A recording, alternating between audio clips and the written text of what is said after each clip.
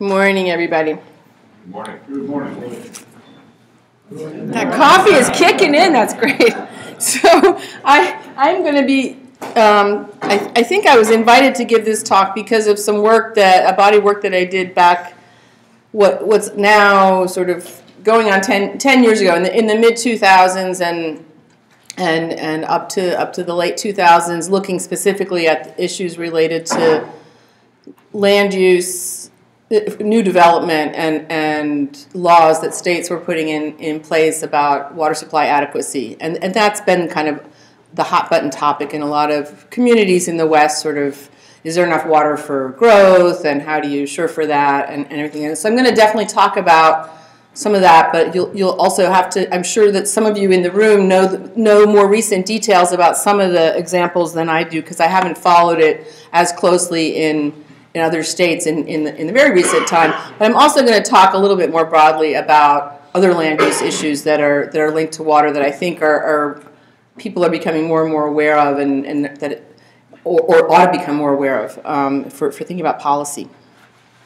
So first, just a little background to sort of the why this is even an issue of sort of thinking about land use when you're thinking about water. And you know, a lot of the issues relate to water quantity. Now, what I just mentioned in terms of enough water for growth, that's really related to the idea of water scarcity, which is a lot of what we've been talking about in this conference. And so making sure there's enough water available to protect and support, I'm saying here, long-term investments, because I think that that's relevant not just for development, residential development, it's also relevant for non-farm business development, and it's increasingly, as people are realizing in the orchard areas of California, for example, it's important if you've got long-term field investments as well.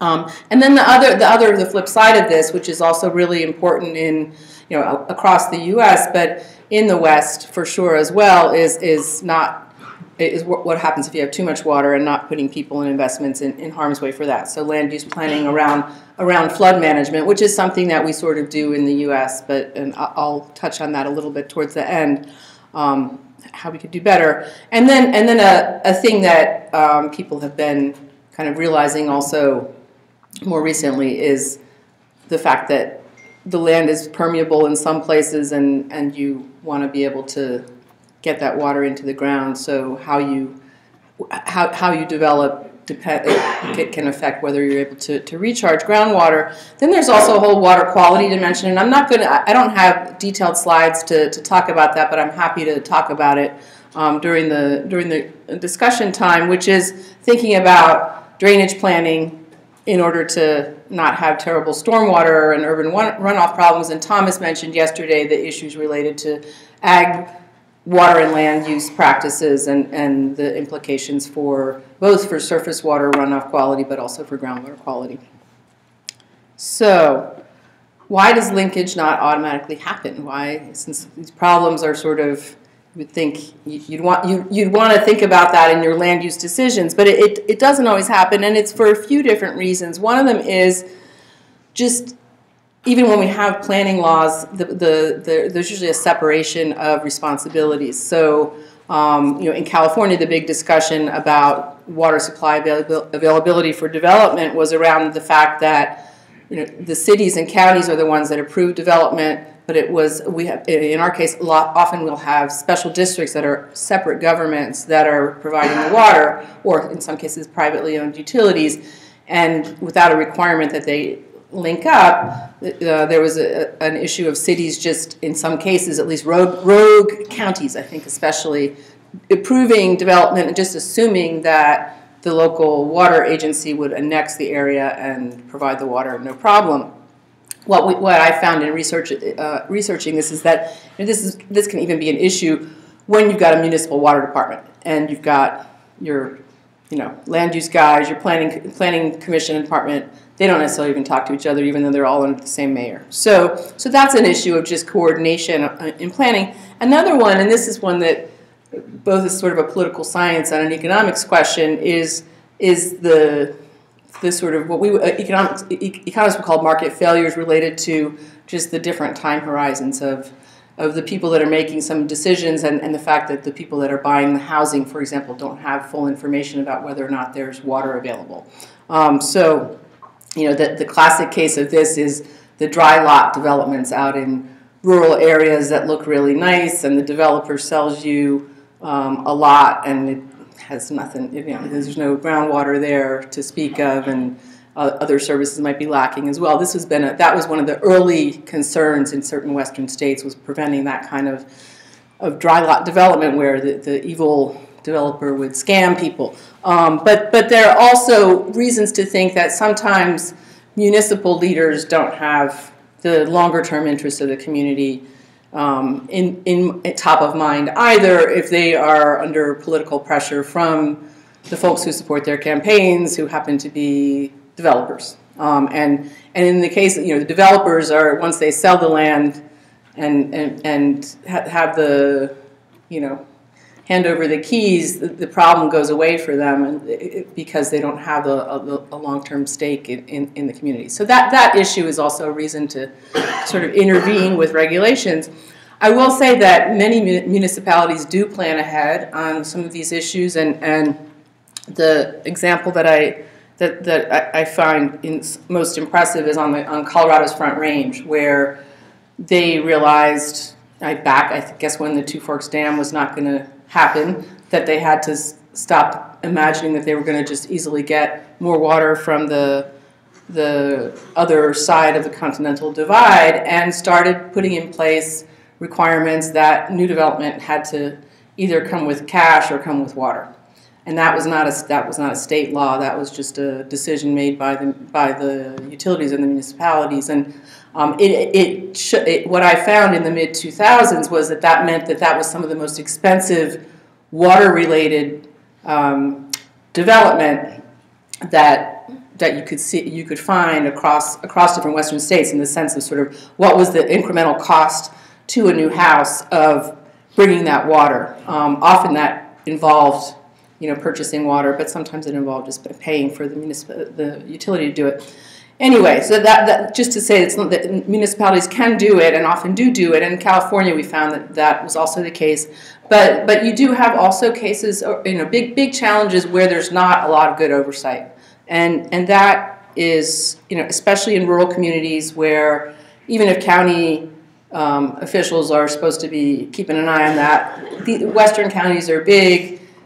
These communities are spread out. It's really, it's hard to expect them to be the watchdog in all of this on their own.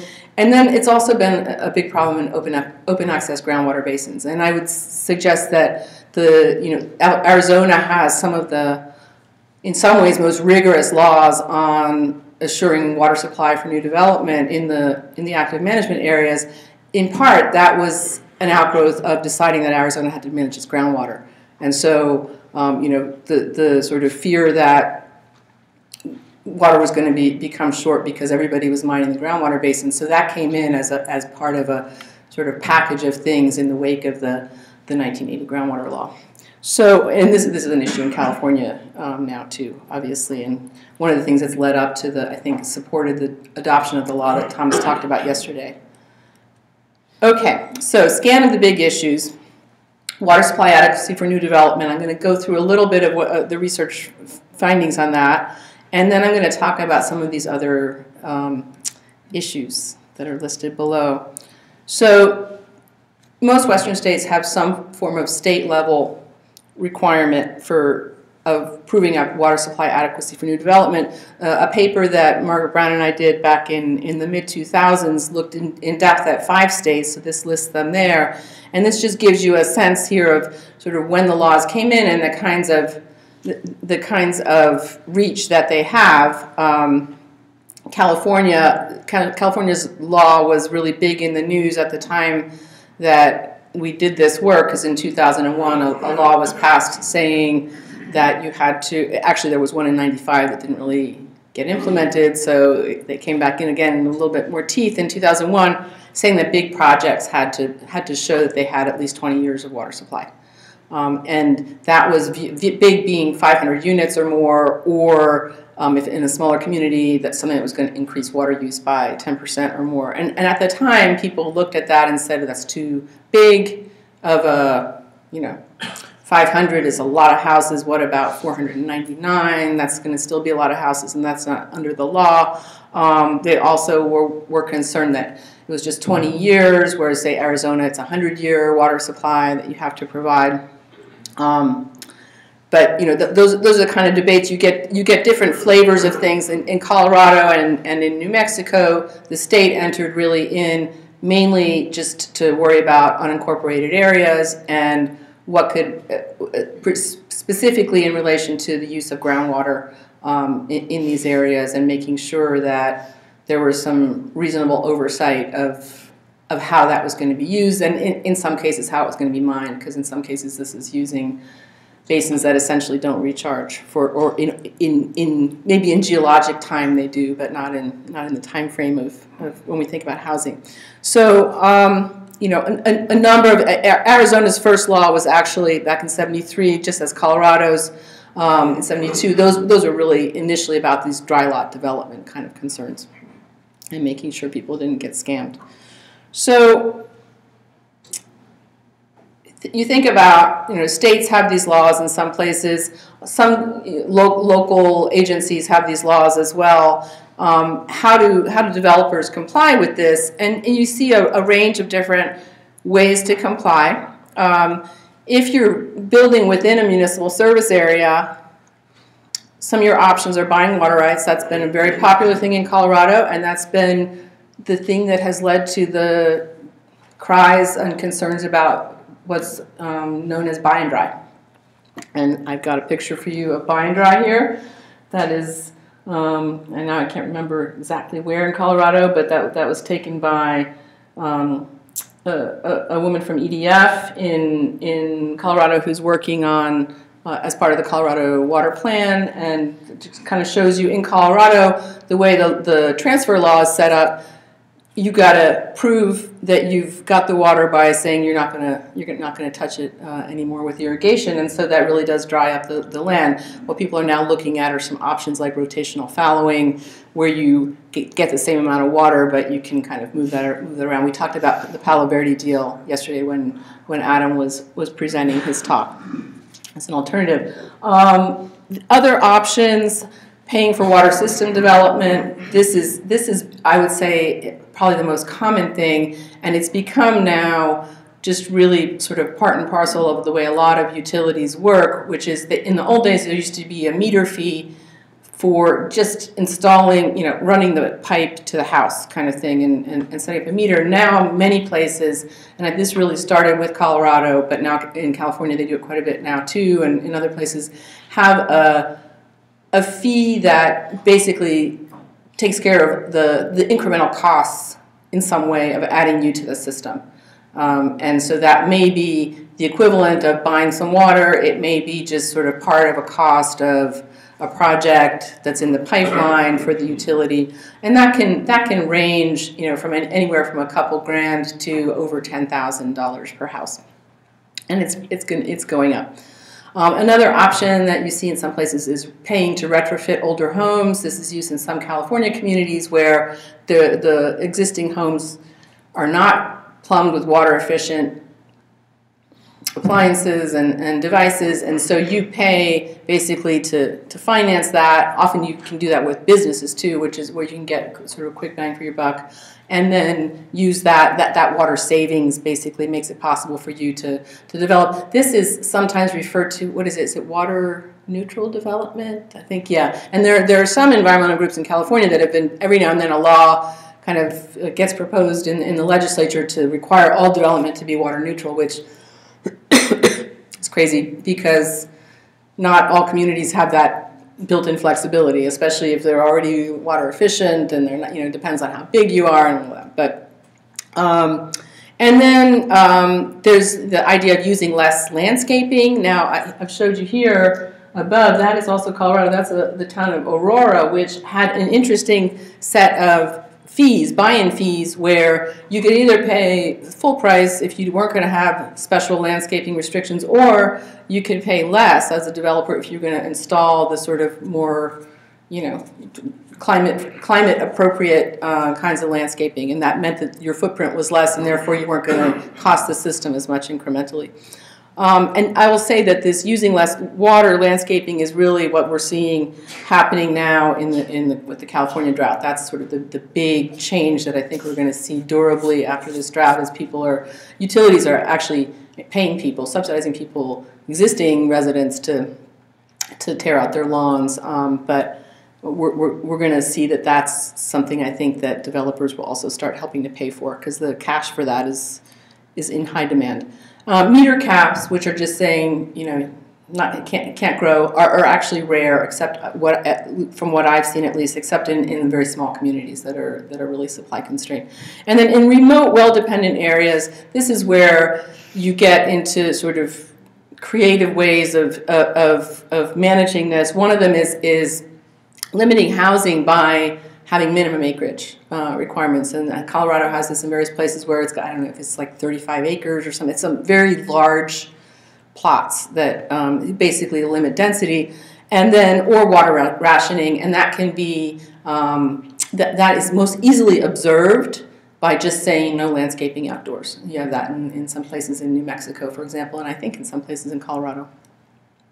Okay, how's it working? So this is some more detailed research that we did both on California and then in Colorado and New Mexico, looking at sort of statistical analysis about how this is working, as well as informed by some interviews. So in California, I mentioned that a lot of people were concerned about the loopholes and the potential. The 500 units, was that too big?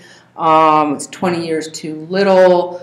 And I actually think those laws are working pretty well. For one, the state does not preempt. State law doesn't preempt stricter local action, and a lot of places already have policies in place. So it's really more of a safety net and kind of catching the rogue communities, rather than something that has just had to radically transform behavior on the part of what locals were doing.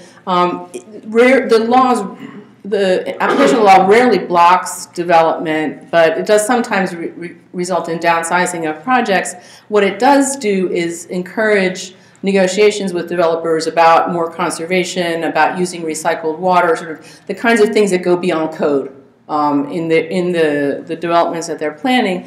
And then what's also interesting is a related water planning law in California that's helping, which is a law that requires all urban utilities of a certain size to do every 5 years. They have to update their long-term plan for water supply demand under various kinds of scenarios. And if you fold in new development of certain types into that plan, that qualifies. That can be just the way that you're showing it's available. So in some ways, it's just explicitly encouraging the utilities to be thinking about that. And there are ways in which that can still improve, but I think it's pretty good work in progress. What we looked at in Colorado and New Mexico were specifically how the state restrictions on development in the unincorporated areas were working, and what we found was that they were definitely shifting some new development to the municipal service areas, which arguably is a good thing if you're worried about having sort of unmanaged development and use of mining of groundwater in the outlying areas. It probably has some other benefits too, from other infrastructure perspective. We did also find, though, there's a concern. Most of these laws have loopholes for domestic wells as opposed to community water systems. And in Colorado, it looked like the domestic well loophole was actually also working and encouraging off-grid development to some extent. On balance, there was more going into municipal service areas than the off-grid, but definitely also some of that. So now on to other issues. What I've listed up here is agricultural land use, groundwater recharge that I already touched on a little bit, thinking about upper watershed health and forest management that got mentioned a bit yesterday, and then floodplain management. So agriculture. And I think Reagan, you showed I don't know if Reagan still here? It showed yesterday a chart with some big bars on it in different western states of the size of agricultural water use relative to urban. Everything I've been talking about has been about expanding urban water use, and is there enough water available for that? And yes, the Western population's been growing, and to some extent, urban water use has been going up. Although in a lot of places, actually, because of conservation, the total amount of urban use hasn't really been going up very much, if at all. Agriculture is still the predominant user of water if we count, water used by people directly, and so if we're thinking about water scarcity issues, it's just very hard to imagine that ag is not going to be a part of getting hit by water scarcity. But that's why I'm calling it the Willie Sutton problem, because that's where the water is. And I just heard buzz the other day. So in California, anytime you go to a water talk, practical water event, somebody will pull out the Mark Twain quote about whiskey's for drinking and water's for fighting, and then there's a discussion of did he really say it? There's no evidence that he said it. Well, apparently there's no evidence that Willie Sutton said that's where the money is in answer to the question, why do you rob banks? So I don't know. I mean, maybe these guys are kindred spirits, Willie Sutton and Mark Twain, but yeah, this is where the water is, and so there's bound to be some need to think about ag land use in relation to water management. And our approach to that has largely been to try to get them the water that they need. And if you think about federal policy, and try to sort of cushion them with crop insurance and subsidies for feed when there's a drought. But I'm going to suggest that we need to think about land use as well, rather than just kind of picking up pieces after individual farmers' decisions that don't result in the best overall outcomes. So a few things to think about in terms of how planning can possibly yield better outcomes than the sort of laissez-faire approach to ag land use. The buy and dry versus rotational fallowing example from Colorado that has everybody really sort of concerned there is an example of that, because if you're going to do rotational fallowing, you'd have to have some sort of a plan and a collective sort of way that you're going to do it. I think one of the things that people have been upset about is the fact that the buy and dry happen in a kind of atomistic way, and it leads to outcomes that are not as good necessarily for the overall community. I think also thinking in California now about with water scarcity, especially in places that are going to have to reduce total water use because of the groundwater law down in the San Joaquin Valley, which is almond and pistachio capital of the world. People are worried about what that means for how you manage water scarcity for permanent crops. And Doug showed us some nice pictures of beautiful flowering almond trees yesterday. So this is also an issue where planning is relevant. I will tell you that when the new groundwater law was in draft, there was a clause in there that said that local governments could do the same kinds of things that they do now, they have to do now for new development in terms of approvals. It was going to give them authority and actually ask them to do that for permanent cropping. Counties and cities scream bloody murder, and that left the law. I actually am fine with that, because I kind of get nervous when we try to micromanage and zone land use for different kinds of agriculture based on that. I would much rather just have everybody know how much water do they have access to sustainably, and then figure out how to manage that collectively, rather than sort of deciding exactly where trees can go. But I do think that that's going to result in the need for long-term trading arrangements. Because yes, I think, Doug, you were suggesting, farmers on their own can think about what's the balance between tree crops and field crops. But to some extent, you really want the flexibility to not have that all be done on farm, and to be able to do that across farms. So that also requires some kinds of coordination and planning. And then what I'm showing you here is the issue of sort of managing retirement with salinity, which is something that it is happening in California over time, just because of just the mix of the water quality that we have and the kinds of soils. So as one thinks about land retirement, you can think about, farmers will do it until, farmers will not retire until it's really not earning money for them anymore. And by the time they do that, you may have trashed it enough that it's not good for habitat either. And so thinking about programs that involve strategic early retirement, maybe with some compensation, in order to be able to have some habitat connectivity. So this is one of my new favorite critters. This is the San Joaquin kit fox. And there is actually a program, I don't know how many people are enrolled in it, where you can do some early land retirement in support of that kind of habitat.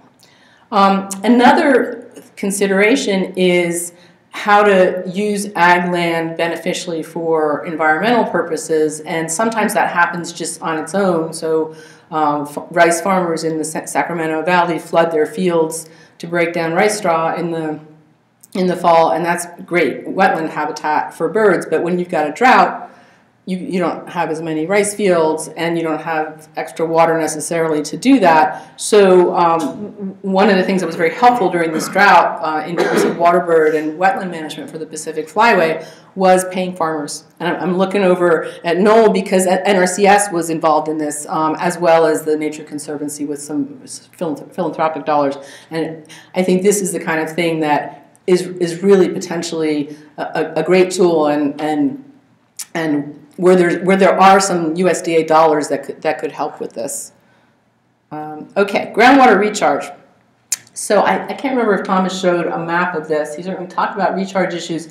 This is a map that was recently done by some folks at UC Davis that Thomas works with. I think he may have been on this team as well. And what they were doing was looking at ag land and recharge potential based on the quality of the soils. And just because it might be hard to read from back there, red and dark orange are not good. So excellent is green, good is sort of light green, yellow is still okay. What it shows you is that even though this is Central Valley here, there's one big basin, and to some extent, at the sort of the NASA view of it is that one big basin, but it varies as to where you can put water and get it into the ground easily. And so that's not the only way you can recharge. You can also recharge passively, but if you want to actively recharge, you have to think about this. And I'm showing you here a couple of photos that are very relevant right now in the San Joaquin Valley. This may not be the exact parking lot, but when I was there, when I was in Fresno for an event back in the summer, we were talking about groundwater recharge, which is just all the buzz now that the people have to manage groundwater. And some folks pointed out the parking lot of a big box, and I'm not sure if it was Clovis or Fresno, right in that area, that was like the best. It would have been bright green. It was like the best recharge area in the locality, but sadly had been paved over because nobody was thinking about that at the time that they were doing that kind of land use planning. And similar issue. So that's an urban development issue, but there's a similar issue now with tree crops. So this is a flooded field of vines. I think it's from Don Cameron's farm, who's a grower who's on the State Food and Ag Board, a grower from down in the Fresno area, who's been one of the folks who's been experimenting with this conundrum that we have. Okay, now down in the San Joaquin Valley, over almost half of the acreage is now tree crops. Most of that is now planted to drip and subsurface irrigation. Super efficient. Some of them are getting 95% irrigation efficiency. So it's not the flood irrigation that used to be able to recharge the groundwater basin. So now what do? How do you kind of still get water into the ground in good places? And what they're experimenting with and getting good results with, is that for certain deciduous trees, and vines and almonds and certain other fruit trees, you can let them sit in water for a while in the winter and spring and recharge the ground. So now the question is sort of really managing this in relation to water quality and so on, and kind of looking for optimal yield issues. But it's a really promising area, I think, that also requires some planning, and it's also where I think USDA funding can help. Okay. Forests and upper watersheds. This came up yesterday, and I think during Reagan's talk, this is one of those water and drought issues in the West that doesn't get talked about. It doesn't usually get thought about as a water and drought issue. And I'll say it's not just a water issue. It really is a drought issue and a climate warming issue, combined with the fact that we've just been managing our forests in ways that have made them very unhealthy. So, a typical Western conifer forest is about 4 times denser than healthy forests would be, and that's because we've not been allowing small fires to happen. We've been putting them out, and partly because of development pressures and not wanting to, encroach on cabins and things like that, partly because of policies about wilderness areas and things. And so everybody recognizes this, I think, at this point, that this is a problem, and in some ways the recent, the past 15 years of Western drought and just the mega fires that we've been getting have helped to kind of focus things. And I think this sounds like an area where there may be potential for bipartisan action in Congress to get some changes to make more money available for forest management, because right now a lot of the budget is being eaten up by just putting out or fighting the very big fires. There are a lot of reasons to do this: air quality, infrastructure safety, habitat, but also water quality and water supply. Now, that's not alone going to be enough to pay for it, but it's an important consideration for a lot of water managers too. And so water utilities and their customers should be able to help pay for this. And this is another area where the federal role is just tremendous. I think maybe there was a slide talking about this yesterday as well. This just shows you in the 11 westernmost states the federal land footprint, so that sort of aqua blue is Bureau of Land Management, the dark blue is the Forest Service, and the green is the Park Service, most of which is also forested area. So, on average here, about almost half of total land, and much more of that in the upper watersheds. Finally, just before wrapping up, flood risks are high and likely rising with climate change. The expectation, at least in some parts of the West, is more heat, more variability, and so to the extent that we're going to be lucky to get precipitation, it's likely to be coming in bigger spikes, and that means greater likelihood of flooding. Also in places that are dependent on snow melt, just the melting of that snow is going to make flood management a bigger challenge, and the fact that a lot of that's coming as rain instead of snow is going to make the flood management a bigger challenge. Just to sort of bring home the droughts and floods as partners in the weather system. This is Texas. I don't know what town. Maybe somebody can recognize that for me. But just after, they were really high on it. They were bright red, I think, or at least orange on the flood map until they got hit with some massive floods earlier this year. The U.S. has a land use policy on this related to the National Flood Insurance Program, but it's pretty minimalist compared to what pretty much any expert that looks at this says that we ought to have, and just basically tries to keep development out of harm's way for some of the biggest, some of the really big and frequent floods, and that the policies and those maps don't tend to take into account changing hydrology.